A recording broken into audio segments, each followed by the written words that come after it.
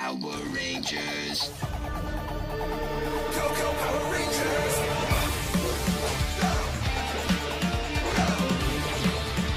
It's morphin' time. What's good, Ranger Nation? Red Mover 29 here, bringing you guys back for another episode of Rangers Beast Morphers reviews.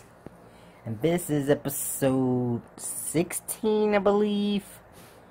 Gorilla Art. Episode starts off with Robbie going to Nate's lab to work on his saber. But then he pulls out his art supplies and starts working on his painting he was working on.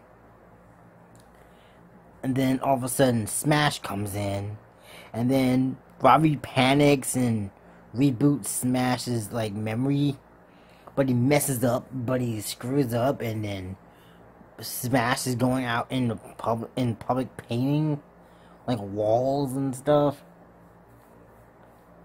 Then the Rangers have to fight this monster Turbotron.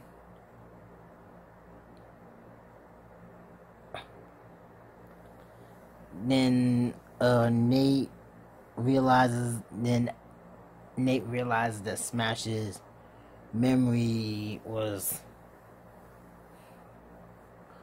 Smash was rebooted, but then Ravi said that he might have done something wrong and he accidentally rebooted him and changed his personality and whatever. And he tells his friends about his secret passion for art, and says that Commander Shaw would never approve of it. And they battle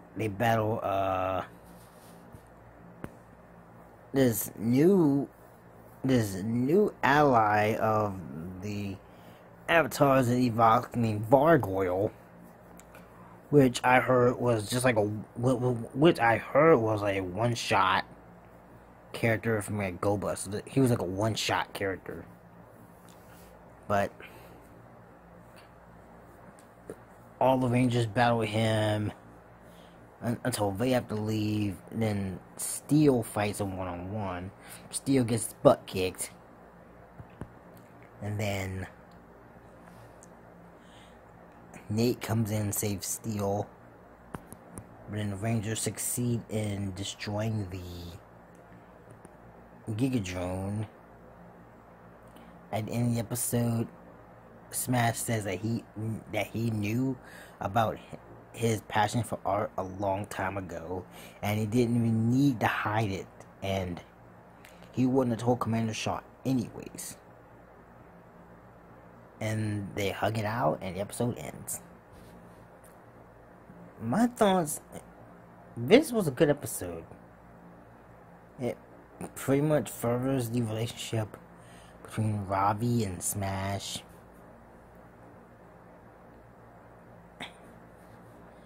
And also introduces another threat for the Rangers in Gargoyle. But what do you guys think? Leave your thoughts in the comments below. Like this video. Subscribe to the Ranger Nation if you haven't. Until next time, I'm signing out. Unleash the Beast.